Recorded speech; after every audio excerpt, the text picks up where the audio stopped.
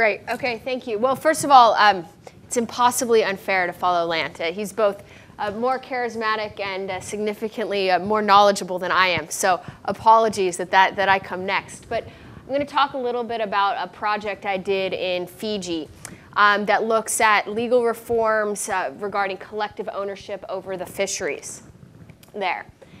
So the project examined reforms that strengthened collective ownership rights over fisheries in Fiji. There's a number of elements of the project. Some of it was qualitative and some of it was quantitative. I focused specifically on the relationship between institutional reforms and livelihoods, putting aside the related issue of ecosystem conservation, although I'll touch on that as well. And it's actually quite an interesting part of the story.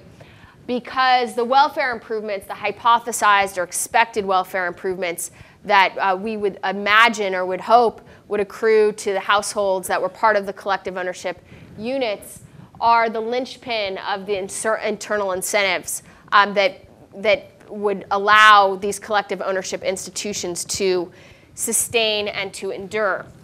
I'm going to discuss that theoretical issue in greater detail in a few minutes, but just let me put all of this in perspective. So, why Fiji, right? I get that a lot, and yes, it's a beautiful place to do some field work, but it's not just a marginal, anomalous case. Globally, over 300 million members of 6,000 indigenous groups hold land and other resources communally in accordance with customary law.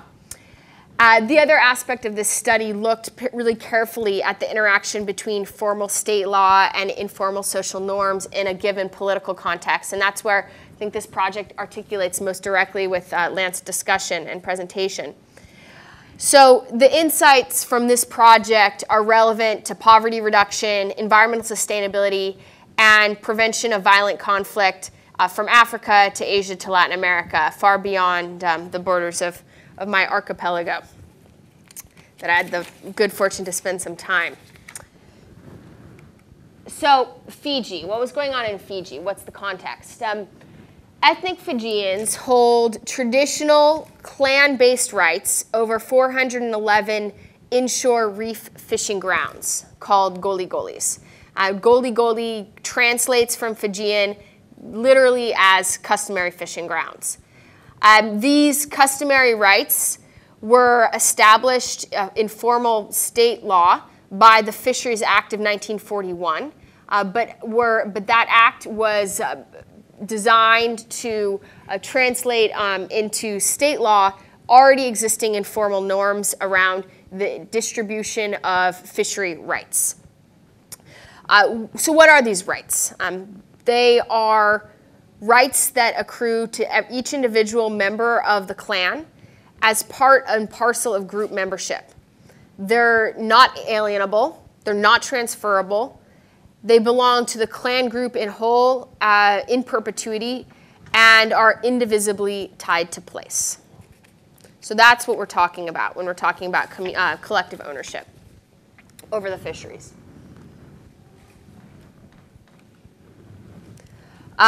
So what are the big questions that we're looking at here in this study?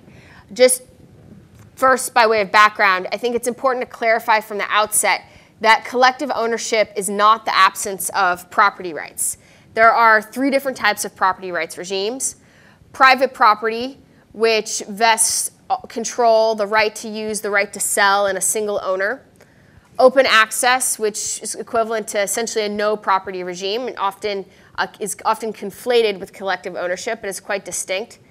And then the situation we're looking at here, which is characterized by clearly defined boundaries, community-level choice arrangements, that's really the informal norms of resource governance, and the internal monitoring and rule compliance by, for, and against group members.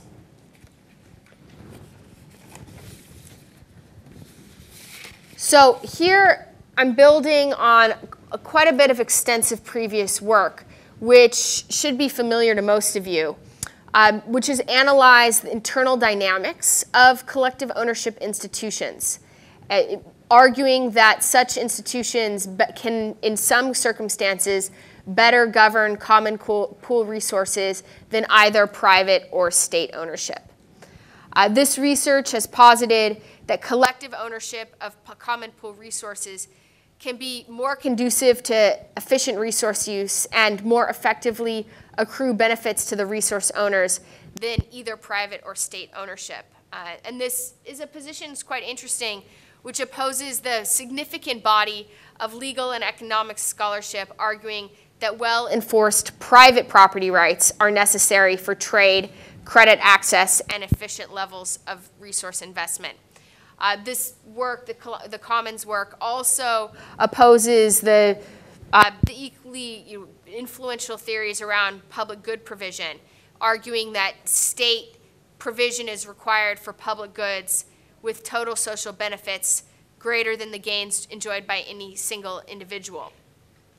So, again, articulating with Lance's discussion, what we're looking at here is countries with limited institutional capacity, where state regulation is inefficient or ineffective in preventing exploitation of common pool resources. And why might that be the case? It might be that the government agents charged with monitoring fishing are taking bribes. They don't care whether the fish are fished or not, but they're going to pocket the benefits to them for turning a blind eye. So this is the bribe taking, a principal agent problem. So that's where much of the research on this issue has focused. But there's been very little and almost no empirical work regarding the actual impact of stronger collective ownership rights on household welfare. And because the welfare improvements enjoyed by group members from stronger collective ownership institutions are what allows these institutions to endure, the project aims to fill that research gap. The other aspect of this work aim to look at the reciprocal relationship between internal and formal governance mechanisms and the internal institutional context, and how these normative orders constitute each other in reciprocal relationship. So some possibilities. It could be that stronger collective ownership rights could improve household welfare, either through an efficiency pathway or transfer pathway. On the other hand, these state legal reforms could actually have no effect. And why could they have no effect? Multiple reasons. Could be due to internal governance failures. It could be due to failures in enforcement by the state. So there's a lot of unanswered questions about mechanisms, and I think we have to acknowledge that. But I want to jump into how the project was structured and what I did. So there's a qualitative component and key informant interviews with political leaders, villagers, NGO workers. There was an ethnographic case study of one village on UNU Island. I lived there for 4 months. It's actually a lot of fun to stay on this village. And then also secondary sources. And then ongoing visits to Fiji over a 2-year period with interviews with lots of different stakeholders. The quantitative aspect of the study was looking really carefully at one reform implemented in 2003 in an area in the north of Fiji called Makuata Province. So these provincial leaders, at the urging of external environmental NGOs and national ethnic Fijian leaders, strengthened village-level collective ownership rights over the golis within their province. So this study was conducted 6 years after these reforms and compared 3 neighboring villages. In Makuata, 2 villages, one was Kavawa and the other is Drauda.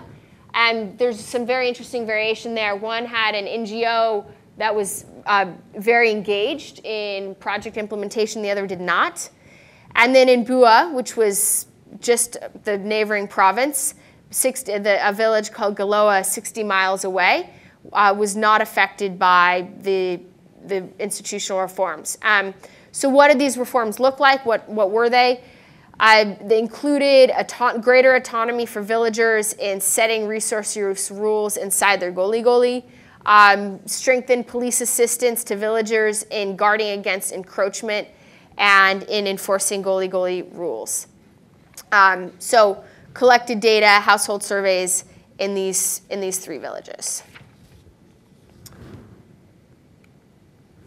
Just very quickly, it's a pretty simple model, but I think one thing deserves a bit of attention, which is the dependent variable. In addition to household income, I also looked at 2 proxies for subsistence welfare, one being the rate of fresh food consumption, and the other the rate of canned food consumption, because these are all subsistence villages.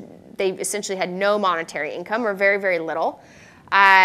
So it'd be very surprising to see any impact on the income aspect, but they did have pretty significant variance in terms of whether or not they were eating Spam. That was their primary substitute for fresh fish.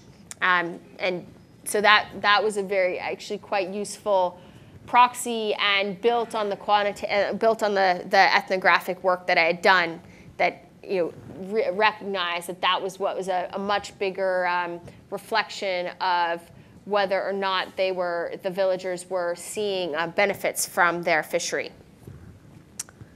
And some of the controls: number of household members, education, age of male and female household heads, and membership in the chief's family.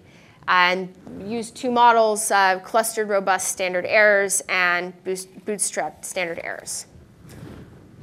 So I know I'm jumping around a lot because this was a really rich study, and I'm trying to get through as quickly as possible both the qualitative and the quantitative work, which are quite interesting in conversation with each other. So forgive me if it feels a little bit disjointed, and hopefully I'll be able to circle back around and tie them together as we move through. So the first really, I think, very interesting piece of finding on this project concerned the relationship between the intersection of formal law and informal social norms in the political context. And given the pre-existing informal norms and Fiji's legal context and the political dynamics, strengthening collective ownership rights over fisheries has been pursued by environmentalists in Fiji as the most politically viable strategy for promoting marine conservation, which is quite interesting because the main agents for this reform process have been the environmental NGOs. They really did not care at all about welfare improvements, except instrumentally, insofar as they could sell these reforms to the ethnic Fijians as politically viable and politically feasible, because it would deliver improved living standards for the communities. But actually, the environmental NGOs, that was a side effect, right? They were concerned about environmental conservation within the fisheries. But there is virtually no compelling ecological evidence that these collective ownership units increase fish stocks or restore ecosystems. Now, why is that? Part of it is the small size, okay? So we're talking about collective ownership over relatively small inshore reef fishing areas, not vast swaths of the ocean. And these are not self-sustained ecosystems. So it's very, frankly, I thought the sort of the flimsiness of the evidence was appalling, given how much resources had been devoted to strengthening these collective ownership units in Fiji. But really, the problem is that they might be too small. Much of the fishing encroachment happens because of Japanese longliners that are fishing off the coast and are not subject to any kind of informal governance mechanisms by these clan groups. Can't be stopped in that regard. It's a much bigger problem. It's a state-level problem. Also, many marine biologists have hypothesized that there are other threats to marine ecosystem health, such as untreated sewage runoff, are just as environmentally harmful, if not more environmentally harmful, as any kind of overfishing in the area. The key instigators of reform, the World Wildlife Foundation, the World Conservation Society, and the Fisheries Department of Fiji. So these are not development NGOs who are interested primarily in livelihoods. They're interested in ecosystem conservation. So then why has strengthening collective ownership rights been the primary institutional reform strategy pursued by these environmental NGOs? So a couple of reasons. First of all, according to Fijian custom, the taboo or restricted fishing areas have always long been established after the death of a chief to commemorate a wedding of a high-ranked village member or to mark some other notable event. So the idea of establishing no-take marine protected areas within goli-golis corresponded directly to already existing customary modalities. And so were very immediately comprehensible to villagers, quick and simple to implement, and easily enforced within and through existing customary village governance structures. In this regard, the concept of marine protected areas fits well with long-standing customary Fijian practices. Second of all, these reforms aim to strengthen existing customary collective ownership fishery claims, not replace them. If you remember, I discussed in the beginning that according to the Fisheries Act of 1941, you had 411 demarcated fishing grounds. So those rights had already been allocated and established. So what these reforms did was strengthen these already established rights rather than try to replace them with something different. But what else is going on? Political power imperatives in Fiji. So strengthening collective ownership rights over the goli-golis is very central to the political agendas of powerful ethnic Fijians. The rights over the goli-golis have long been a major power struggle in Fiji. In 2006, members of parliament, allied with the ethnic Fijian Great Council of Chiefs, introduced what was quickly became clear to me was an infamous bill called the Goli-Goli Bill, which attempted to significantly expand goli-goli rights recognized under formal law, building on that Fisheries Act of 1941. This national level effort to strengthen ethnic Fijian rights precipitated a military coup. And this was driven by a fear by Indo-Fijians that if enacted, the bill would significantly alter the balance of power between ethnic Fijians and other groups. And why is that? It's because ethnic Fijians can hold rights to customary fishing grounds by virtue of their membership in their clan. So strengthening these customary rights necessarily benefits ethnic Fijians at the direct loss of Indo-Fijians, who are more than 40% of the Fijian population, but because they're not members of a clan with claim to a goli-goli, cannot own these fisheries. But although stymied at the parliamentary level, these efforts to strengthen ethnic Fijian rights have continued on three parallel and complementary tracks. Ethnic Fijians control the Department of Fisheries, so that's been a stronghold of these reform efforts. They also dominate a number of provincial governments, including the Makuata province. And finally, some clans have been very supportive of these reforms on their own initiative with support from the conservation NGOs. Okay, so these are, I think, that's the main highlights regarding the constrained terrain of policy reform in Fiji and the relationship between informal norms, formal law, and the political environment. Okay, so then what do we find out? Given that there's not all that much evidence that strengthening collective ownership rights does anything for environmental conservation, does it do anything for household welfare? And so we turn now to the household survey data. So some of the main findings are basically yes.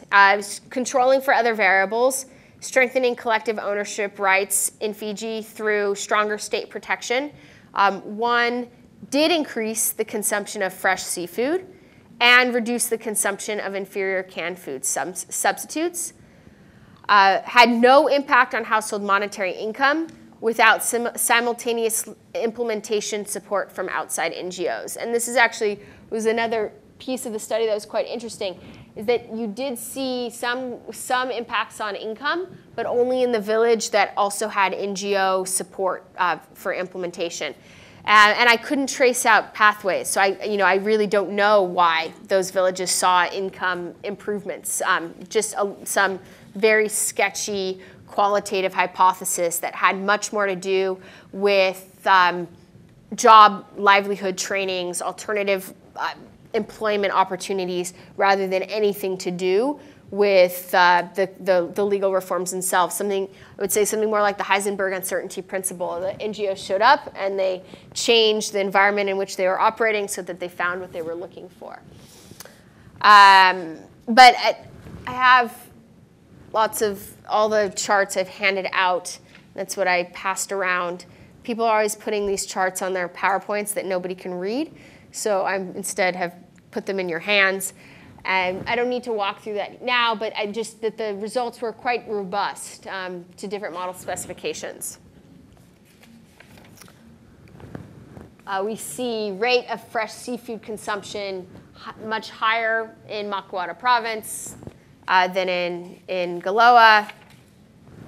Rate of canned food consumption, again, higher in Galoa and lower in Macuata province. And then here's the interesting Heisenberg principle results I was talking about, where you see the NGO there is the community where you actually had an NGO operating is the only place you saw any kind of income effects. So just to wrap up, I think there's some problems and challenges with this study. I mean, there's a causality issue. Going to the issue of bureaucratic capacity, there is no time series data. This is all household surveys that I collected with some Fijian enumerators. I tried to get household data, and the 2000 census was still sitting in piles of paper on the floor of the Fijian Census Bureau when I showed up in 2007. I mean, really giant piles of paper. I don't think they had opened the books. They pointed to them. They said, you can look if you want through the piles of paper sitting in the middle of the floor, which I didn't think would be particularly fruitful. So we don't have time series data, just a cross section. So there remain some big questions around that. The external validity question is always an issue, but it deserves some time to think about, because these reforms were relevant particularly in the context of a place that had a political environment where supporting stronger collective ownership rights coincided with the interest of elites, where you had informal governance mechanisms that were already quite strong, and expectations regarding how resources were used and how they were monitored that could be easily built upon and reinforced by the state, so that the state reforms did not displace, but rather complemented existing customary norms, and that there already had been in place a formal legal structure that recognized and protected these customary rights claims, and then these reforms were building on and strengthening those existing laws and not displacing them.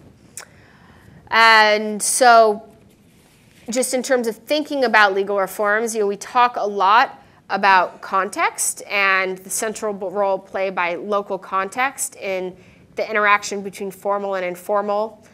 And so I actually look forward to Michael's further comments on these issues and broader implications.